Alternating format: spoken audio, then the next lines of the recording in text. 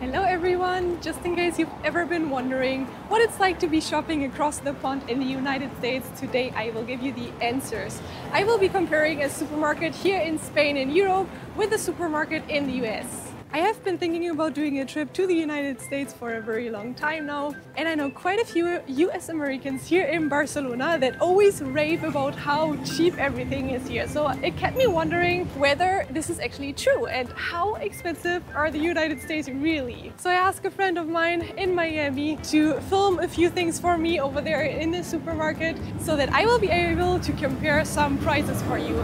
Let's grab the shopping list and get started.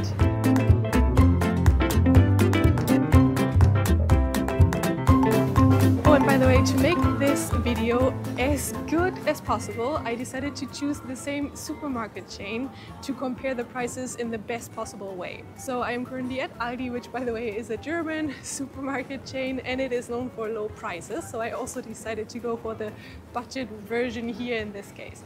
Let's start to find the things that I personally always need for my breakfast. And we are starting with something that most people need immediately after waking up, which is coffee. In this case, it's instant coffee. We have 200 grams. And in the US, the same coffee has a price of €6.14, while here in Europe, this one has a price of €6.65, meaning coffee is actually more expensive here in Europe. A good start to show that not everything in the US is more expensive, I guess. And the next thing on our list is oats. And we have some oats here, 500 grams, and they cost us 85 cents. In the US I found a package of 1 kilo in total and it was at a price of €3.63. Obviously it also had double the amount, but in general double the amount here would cost around €1.60. Meaning in the US oats are extremely expensive. For a basic product such as oats, you pay a lot of money there.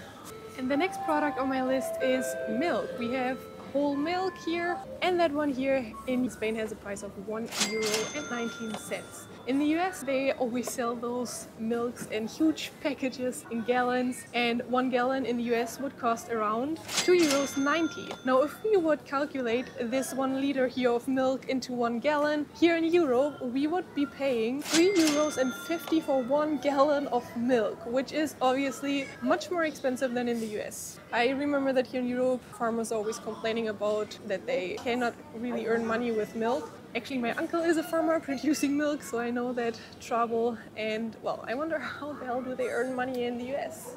And of course we also have some cornflakes on the list, and these cornflakes here would cost €1.45 for 500 grams. The same amount in the US has a value of €2.01. So again, cornflakes, something very basic, is more expensive in the US than in Spain. Let's talk about chocolate. I personally love to mix chocolate in my porridge in the morning, and this one is 85% cacao, and it is from a brand that also exists in the United States. So we are comparing the same brand, the same amount of grams, and this one here in Spain has a value of €2.49 per 125 grams. In the US, the exact same chocolate has a value of €1.83. So it is actually way cheaper in the US than here. And I've heard that a few months ago the prices for cacao increased a lot, which made the prices for chocolate increase a lot here in Europe.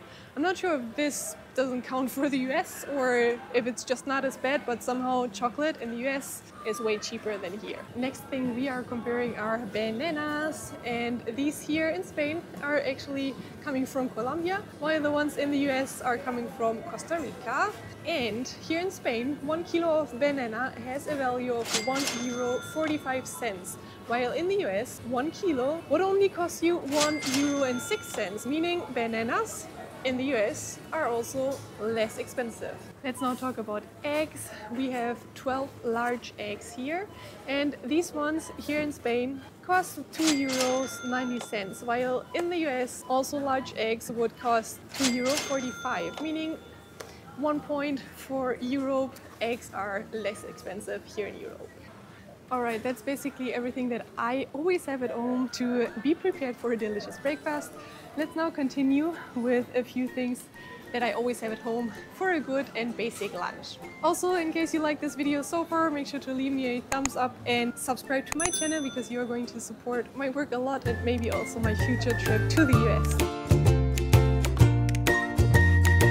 We've now got some rice here.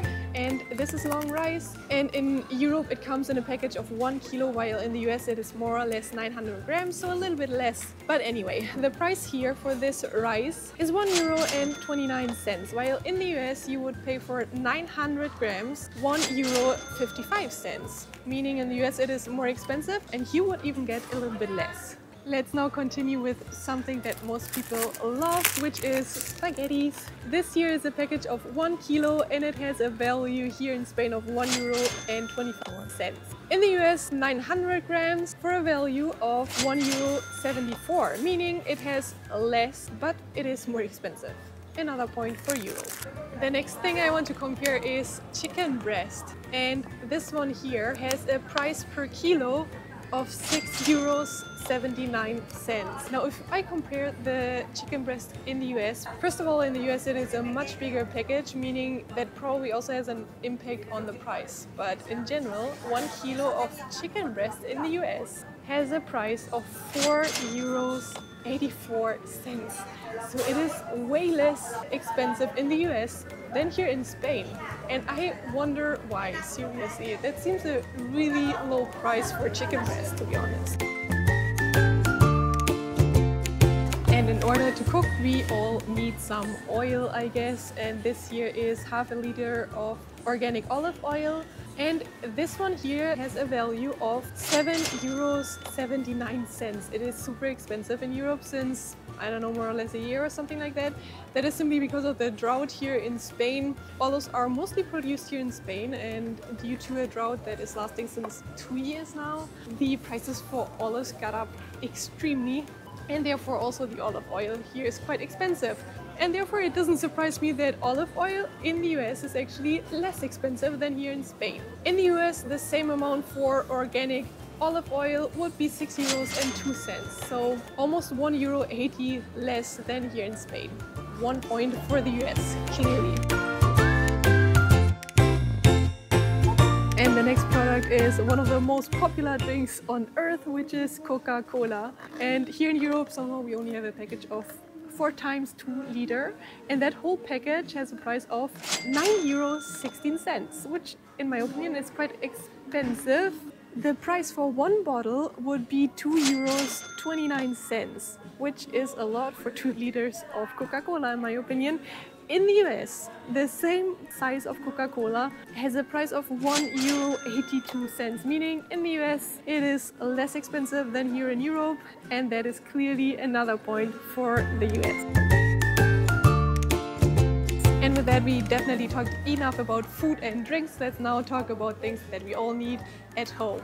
And we'll start with something super important, which is toilet paper. And we've got 12 rolls here, and these 12 rolls have a price of €4.49. Now, the same amount of toilet paper rolls in the US has a value of €6.33, meaning it is clearly more expensive to clean your things in the US. And we've now got some detergent here. This is liquid detergent of 3 liters, and this one here has a price of €4.99. In the US, the cheapest that has been found had a price of €11.92, and it only had 2.5 liters, meaning less than this one here, for a much higher price. And that means it is clearly a point for Europe. Now, this was everything that I had on the list, and so far it is 86 for Euro, meaning that Europe most of the time had the cheaper prices. But it is now time to finally calculate how much I would have paid if I would have bought all of these things that were on my list.